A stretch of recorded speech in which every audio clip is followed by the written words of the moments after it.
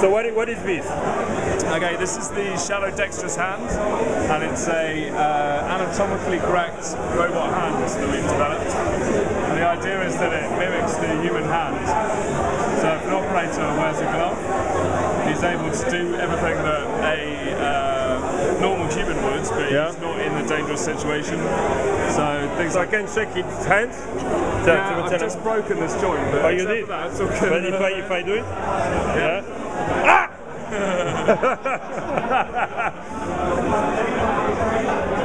Oh, that's scary. Oh. And this is like ticklish too. Oh, okay. And so you're doing it, and it does exactly the same, right? Okay. And so what's the use, basically?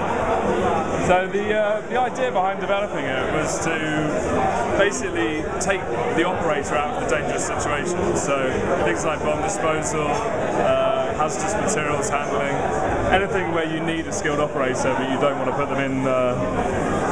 Careful!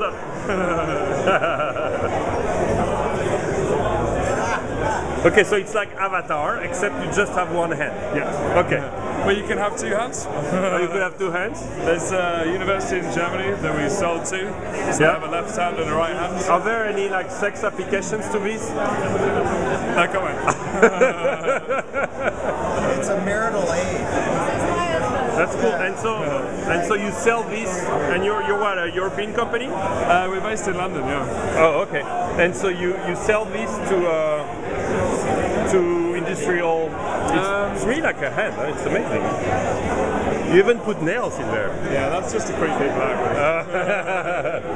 That's amazing. How much R&D did you like? What was the cost to do that?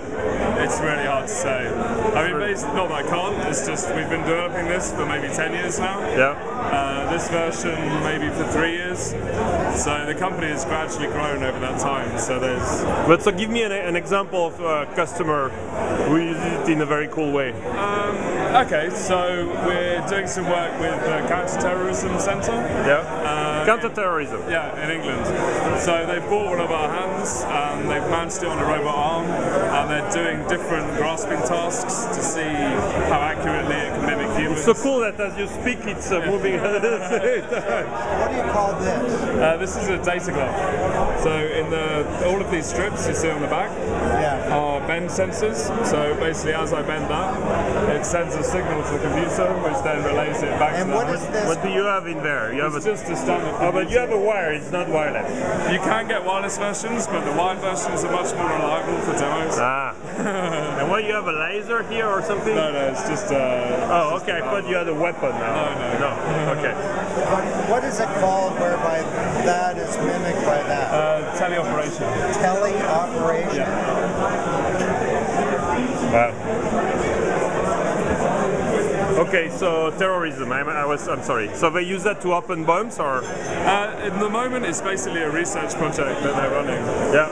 So look, hey, if you do this, it's gonna like. There we go. You see, don't give it a finger.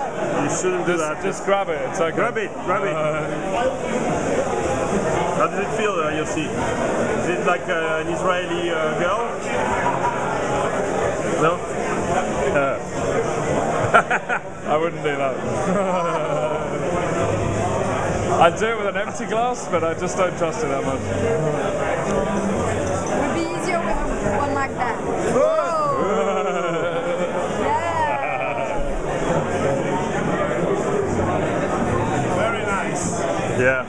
I bet you love that, Yossi. We're also doing some work with the European Space Agency. So they have a thing called the Eurobot, which they want to put on the International Space Station. So they're doing quite a lot of trials at the moment of different types of manipulators that they might want to use. So yeah, we're over with them, just playing basically. Cool. Well, great. Thanks very much. No worries. When can I have one home to play with? You have 110,000 euros, you can have one right now. 100 euros or 100,000 euros. Yeah. I have 100 euros. Cool, thanks. And what's the company name? The Shadow Robot Company. Thanks.